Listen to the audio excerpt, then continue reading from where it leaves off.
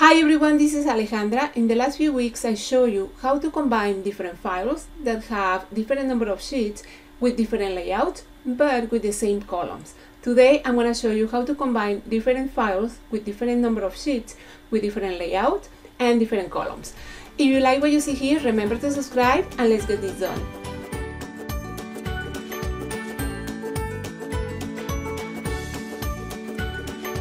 Okay, I'm going to start by showing you the files. Here I have Zone 2.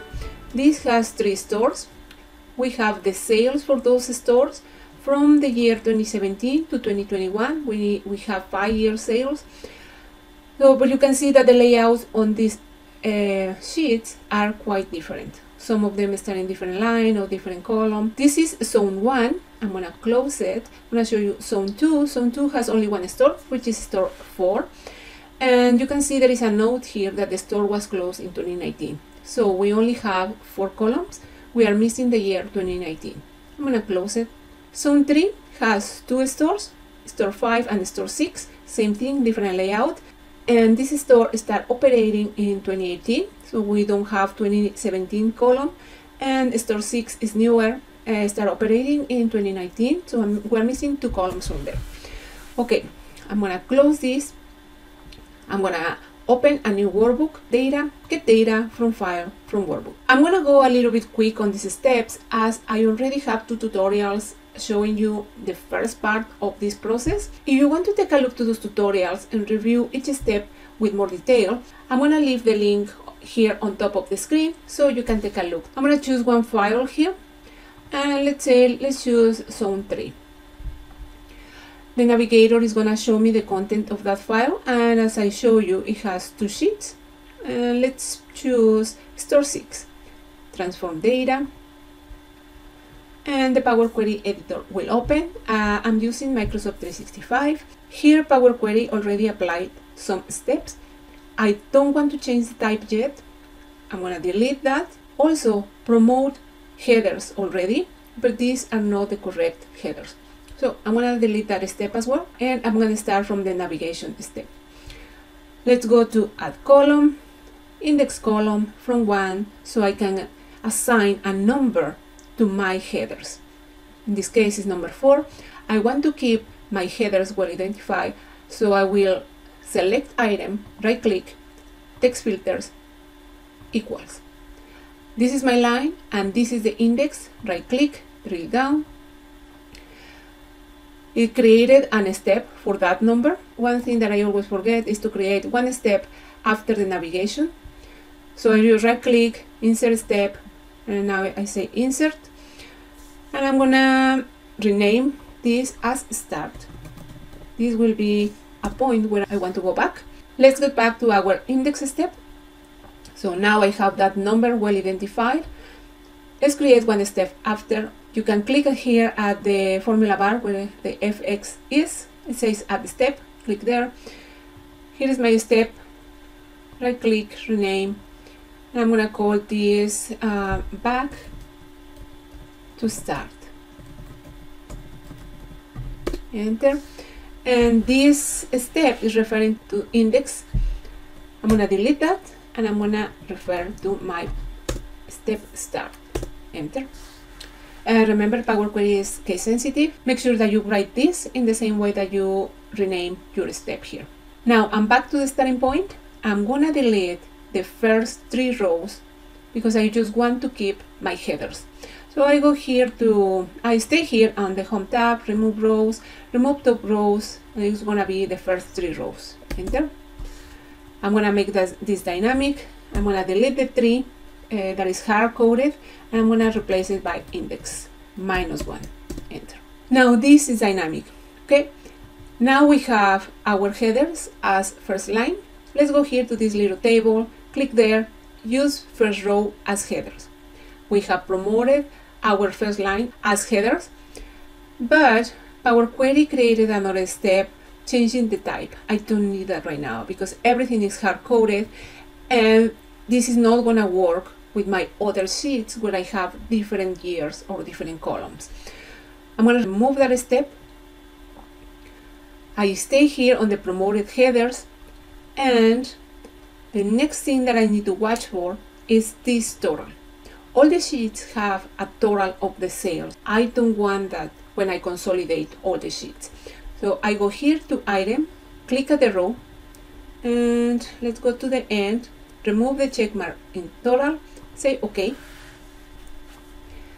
Okay, now this is information that I need, is correct. Let's do one more thing. Here select the item column, right click, and select unpivot other column. This is different from the previous tutorials. We didn't do this step before. Now we're ready to create our function. First, let me rename this query. It's gonna be zones. Those are my files. I right click to that query and I duplicate. Here I'm gonna rename this query and I'm gonna call it fx zones. Enter. Now let's convert this to a function. On the View tab, Advanced Editor, I'm gonna click just beside let. I'm gonna 2 or 3 enters. I just need to clear some space on the top. I'm gonna open and close parentheses equals greater than. By doing this, Power Query understands that this is a function, but I'm gonna provide 2 parameters. The first parameter will be my path, and the second parameter will be my names.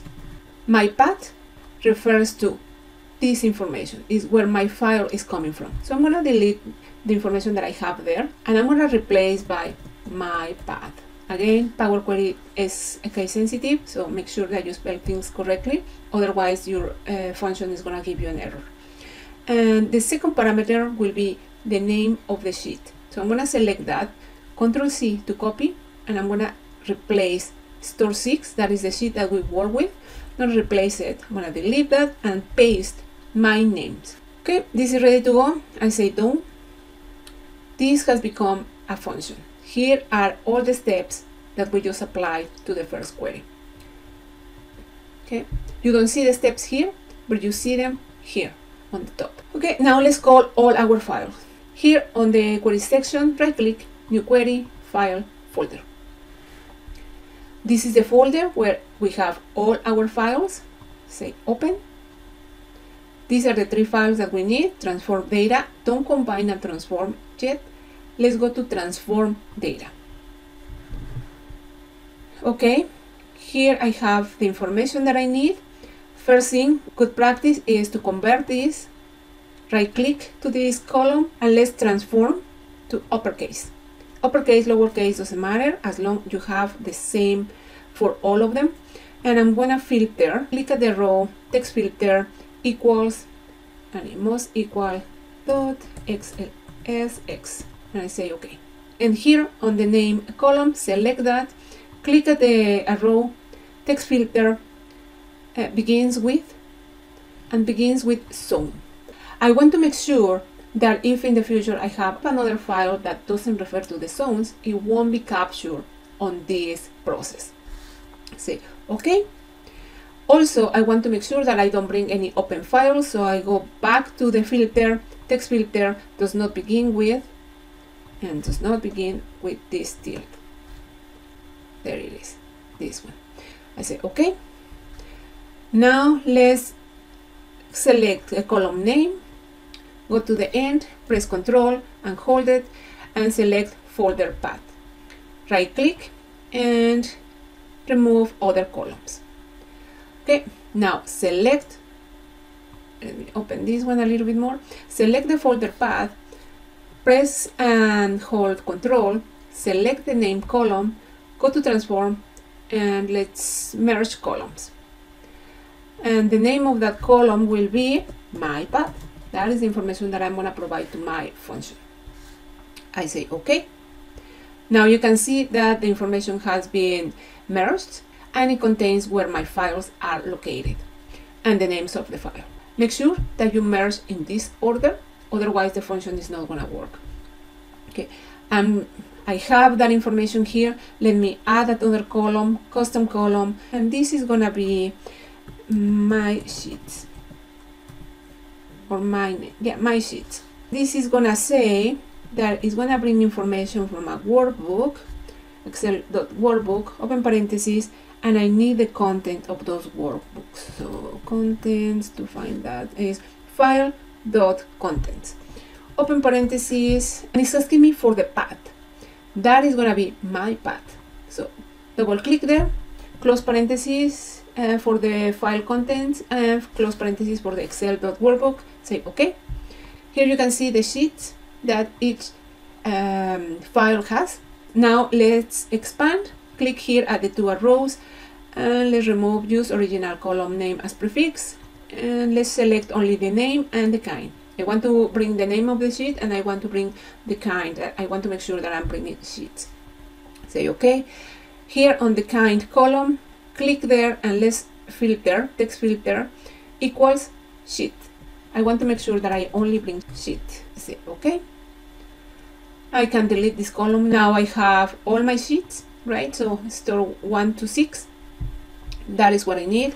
Let's invoke our function. Let's go to add column, invoke custom function, and the function is fx zones. Go here, my path will be the column name, my path, and my names will be a column name, name. Say OK. It brings all that information right here, and I'm going to say this is correct, so I'm going to expand that. I want to bring all the columns. I say OK. Here I have where this file is coming from, the sheet name, and the item.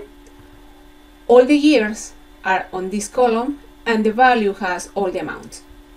Okay, so I'm gonna remove this, my path. I don't need it anymore. I want to keep the store, because otherwise it's gonna be very confusing to know where these items are coming from.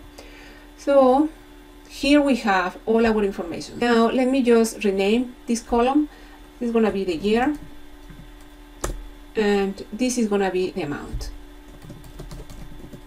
Now I have this information ready to load to Excel. I go to home, close and load to. I only want to create connection. Say OK. Here are my queries. Let me load this query here. Load to. Let's load this to a pivot table. I say OK.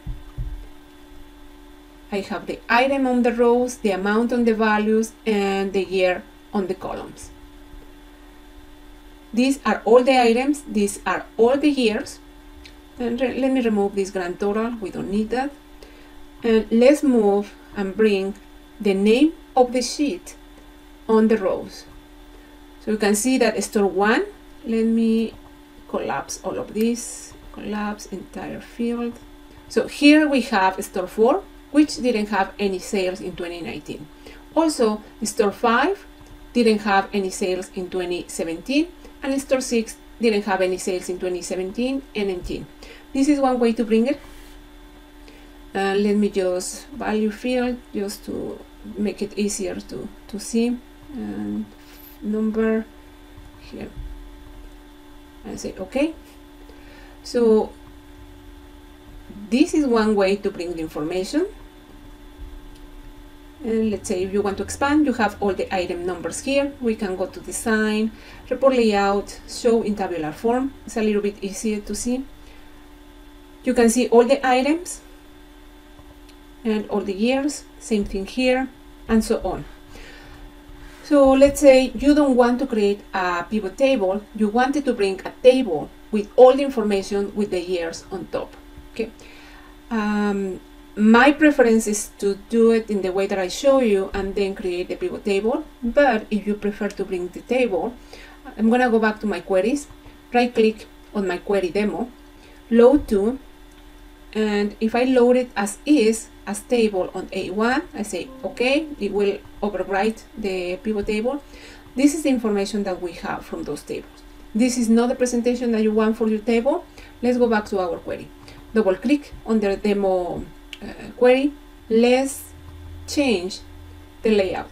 Select the column year, go to transform, and select pivot column. We're going to pivot that information based on this column, and the values that we want to bring is the amount. It's OK. Here we have each year on top, so you can have the information in that presentation without doing a pivot table. Let's go to our home tab, close and load. Our table will update with the store name or the sheet name, the item number, and here you have the 2017, 18, 19, 20, and 21. Now let's say store 4 is the one that didn't have any sales in 2019. Select the store 4, say OK, and you can see that that column is blank. Okay. Now let's see what happens if I add a column to our original files. Let me select all the stores and let me open the file Zone 2 with the store 4, and I'm gonna add, let's say, 2022, and I'm gonna just put some random information here. Let's say I want this information times 1.1, and let's say let's add all of that. I want to start from the 4. Let's save it, close it, go back to our table, right click, refresh. Now you see that we have one more column, 2022, and let's take a look. Let's remove the blanks so you can see which store has that column, and it is our store number 4. Now let's see what happens if I delete one column on the existing files. Okay, let me remove this filter right here. Let's go and open Zone 1, and let's say store 2. Let's remove 3 years, 2018 to 2020. Control minus to delete. So for store 2 I will have only 2017 and 2021. I save that, I close that, and I save it. Go back to our table, right click, refresh, and now you can see that store 2 has only information for 2017 and 2021. Everything else is blank. All the steps were like that quick. Very nice, right? I hope you found this information useful. If you like it, please give it a thumbs up and subscribe to my channel. Also, share with anybody that you believe can benefit from it. Thank you so much for watching, and I'll see you next week. Bye bye.